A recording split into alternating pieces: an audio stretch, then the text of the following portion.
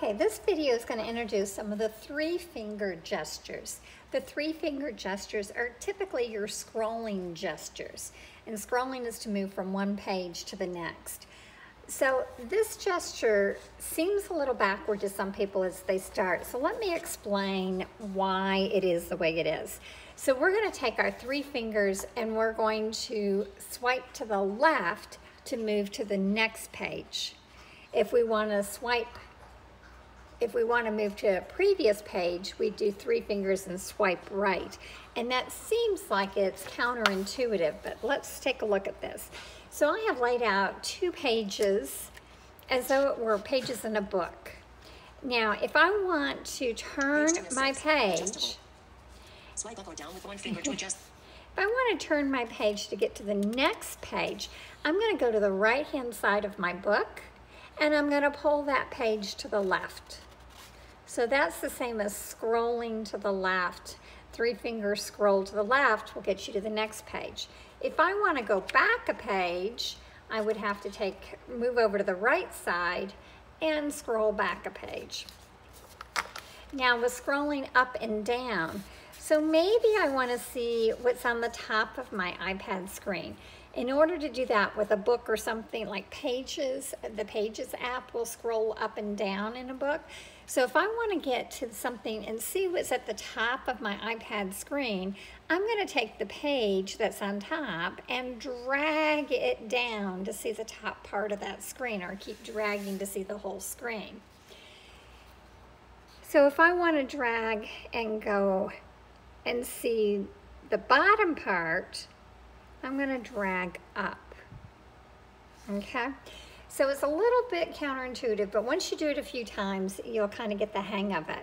So I'm going to show and demonstrate a three-finger swipe on the home screen. So I'm going to do a three-finger swipe to get to my second home page on my home screen. Page 3 of 6, page 3 of 6, adjustable. So VoiceOver gave me the hint that it's page 3 of 6. If I want to scroll back one page, I'm going to use three fingers and scroll to the right to go backwards. Page 2 of 6, page 2 of 6, adjustable.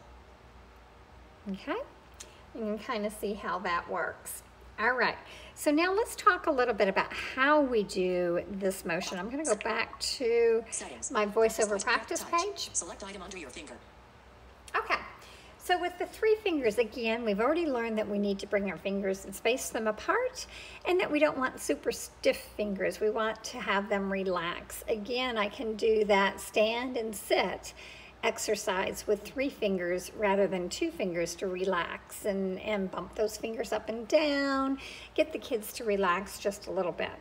Now for me, I usually do my three-finger swipe left and right I make a fist, so I'm holding my thumb to my right pinky, and my three fingers are extended, and then I'm just going to kind of do a little twist with my fingers without moving my wrist or my arm to do a three-finger swipe. Scroll right one page. Three-finger flick right. Scroll left one page. Other people find that it's easier to turn your hand so that your thumb is facing your body.